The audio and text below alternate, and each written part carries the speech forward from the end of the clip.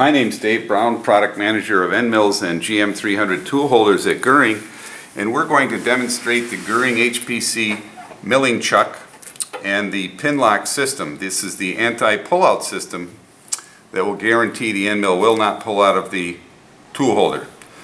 First, we want to take the clamping sleeve, the PinLock clamping sleeve, and back out the axial link setting screw. Have it stick out about 1/4 of an inch off the end of the clamping sleeve.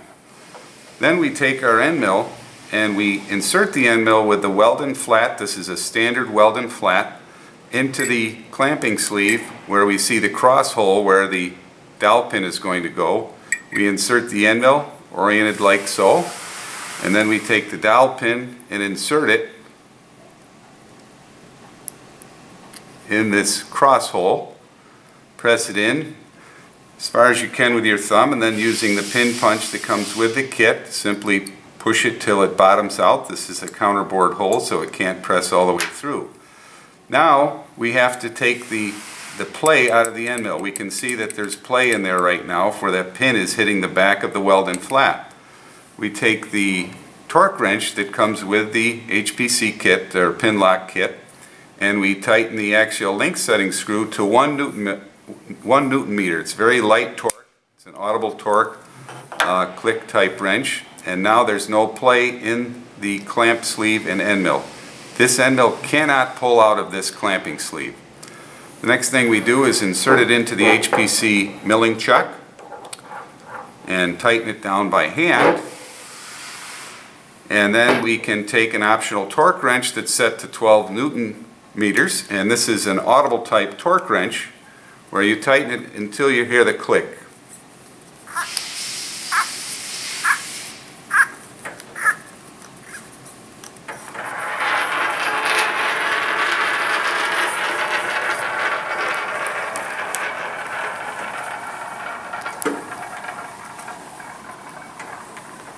Okay, that's tight. That's 12 Newton meters, and that end mill cannot pull out of this tool holder. You can take extremely aggressive cuts with the confidence the end mill cannot pull out.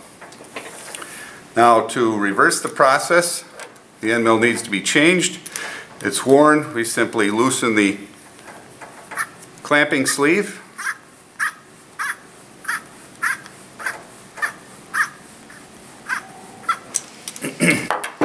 and then unscrew the clamping sleeve and end mill from the tool holder. Take tension off the axial link setting screw, just back it off about a turn.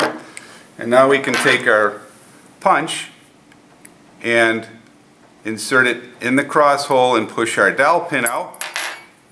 Dowel pin comes out, end mill comes out, and we're ready to put the new end mill in. This is one of the simplest designs on the market. It uses standard Weldon flat end mills and a simple dowel pin and this HPC PinLock clamping sleeve.